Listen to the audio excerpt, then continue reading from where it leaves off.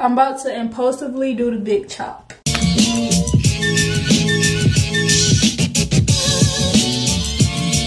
Ooh, I'm looking rough. Hey y'all, welcome to Wind Down with Charnay. And if y'all can't tell, today is a hair day because y'all see how I'm looking right now? Like, girl, you looking real scary.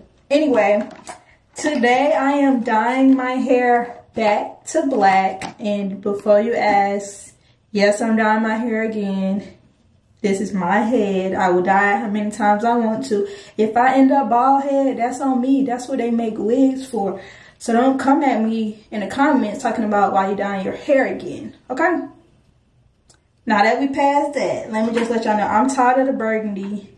I want long goddess braids, but I do not want long burgundy goddess braids. I feel like braid hairstyles look better with black. So here we are. This is part one. Part one is me dyeing my hair from red, as y'all can see, to black. Part two gonna be me doing the actual style. So yes, I'm breaking this up into 2 videos. Sorry to tell you. Okay, I need the content, so that's what we're doing. Anyway, I'm using a Revlon Color Silk, beautiful color in the shade black. It's number 10. I don't know why I never want to focus, but I got 3 boxes. I'm gonna use 2 on my head, and then 1 is for a wig that I'm gonna use for the curly pieces. The wig I'm using for the curly pieces, it had highlights in it, and my sister tried to dye it black, but it turned green. So right now it's sitting in a red dye to get rid of the green, so I can dye it black. Yeah, it's a lot going on, and it is 10:02 p.m. And I'm just starting this, but I'm gonna be up all night because I just woke up at like 6 o'clock. So I only been up like 4 hours today.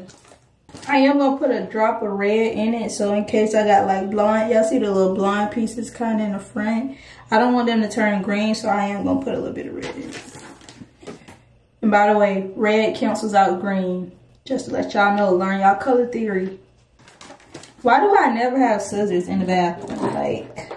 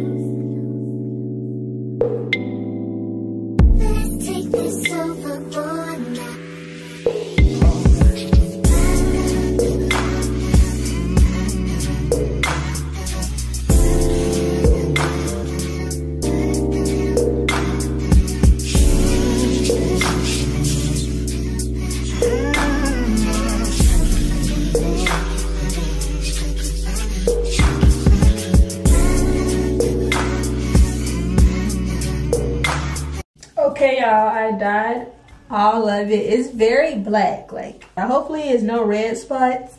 It looks very saturated, but you never know until you wash it out. So we're gonna see.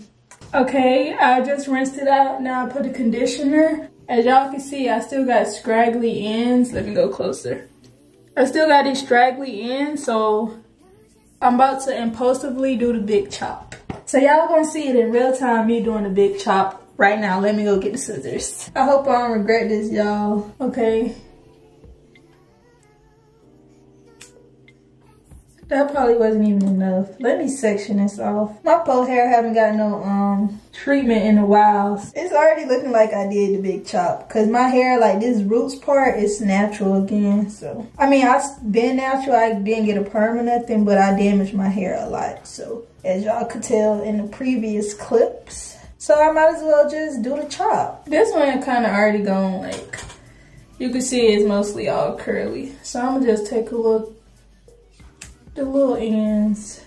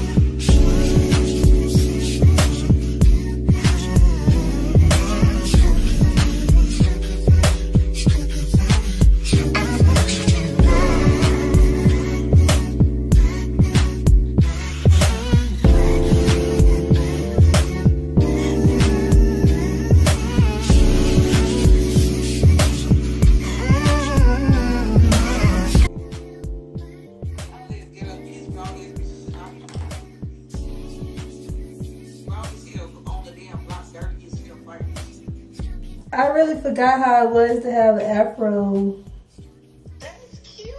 It's giving everyone motherfucking Michael Jackson. Okay guys, this is how it turned out. I look like a chia pet, but it's okay. We on a healthy, ooh, let me cut that. But we on a healthy hair journey. So if y'all got some natural hair products, please drop them in the comments.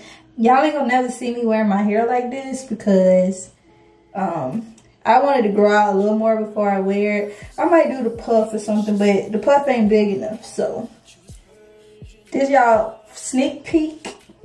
But anyways, that's the end of this video. Make sure y'all check out part 2 where I actually do the hairstyle. Peace.